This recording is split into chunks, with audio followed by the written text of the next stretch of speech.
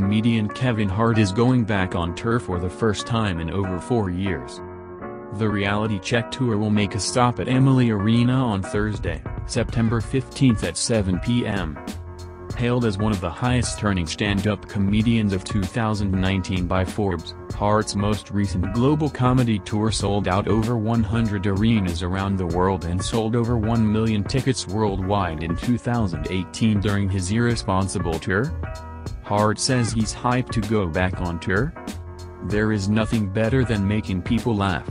I can feel the energy in the venues like caffeine pumping through my veins," he said. "I've been cooking up something special and have thoughts I need to get off my chest. Go get your tickets and come ready to have a good night." This is a phone-free event, meaning guests can't use their phone in the performance space. When guests get there, their phones will be put in individual, locked pouches that will be reopened at the end of the event. Guests will hang on to their locked phone pouches at all times during the performance and can access them throughout the event only in designated phone use areas within the venue.